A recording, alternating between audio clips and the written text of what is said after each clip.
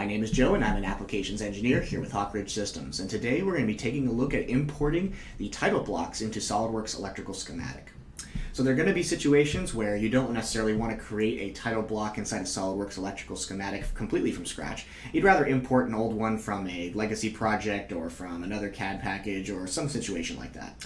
So that's what we're going to go ahead and go over today. What you see here is a drawing that we've already gotten started here, and it already has this title block, and as you can see, it's a little bit too big for what we need, and actually according to the standard of the documentation that we're going to go with for this project, I actually want my title block off to the side on the right hand side over here. So what we're going to do is swap this out for one that I've already got in SOLIDWORKS.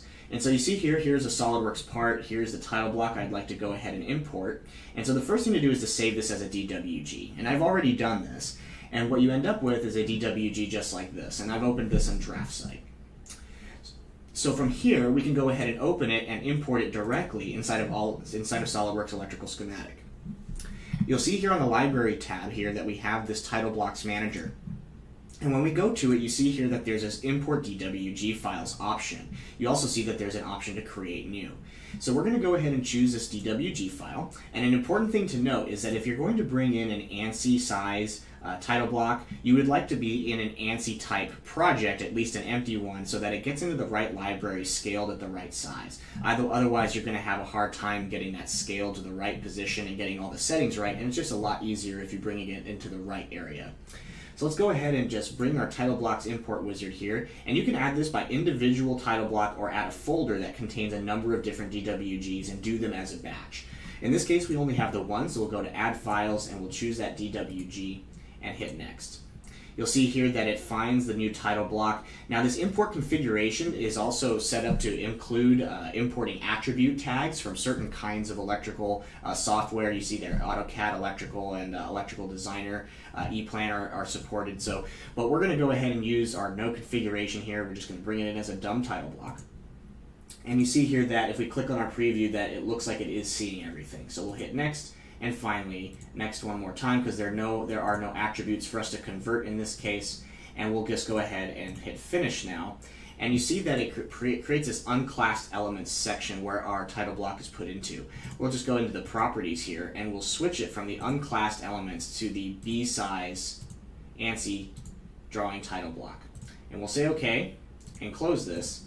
And actually, if anything, this is an A size, but what you'll see here is that all you have to do is right-click, go to title block, and what we'll do is we'll replace this title block with the new one that we've just added. Now if we were to add this one right now, it would just have all this other stuff on top of it. So you have to do one more little step, which is in the title blocks manager, once you've put it in the right place, you grab that title block and edit it to remove any of the old drawing elements that you had inside of it, and any old attribute tags that didn't get converted or anything like that can be removed. So you see here we have these couple tags that we'll just get rid of. And we could replace all of these, of course, with SOLIDWORKS Electrical intelligent attribute tags. So if we go into like the project and look for the project creation date, we could grab that attribute tag and put it here under our date. And of course, we could double click this and make this smaller. Perhaps instead of a 0.1, we'll use a 0.35. 0.035 is actually what I wanted there. There we go.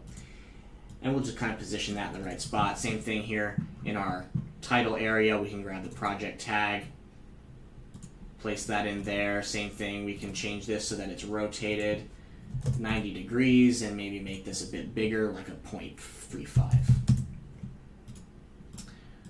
And we could even make this into a multiple line attribute tag if we wanted to, just to make sure that it all fit inside of this box. We'll go ahead and come over here to multiple attribute, selecting this guy here, and again just copying the properties from one and placing it on the other should be enough to get us off to the races here.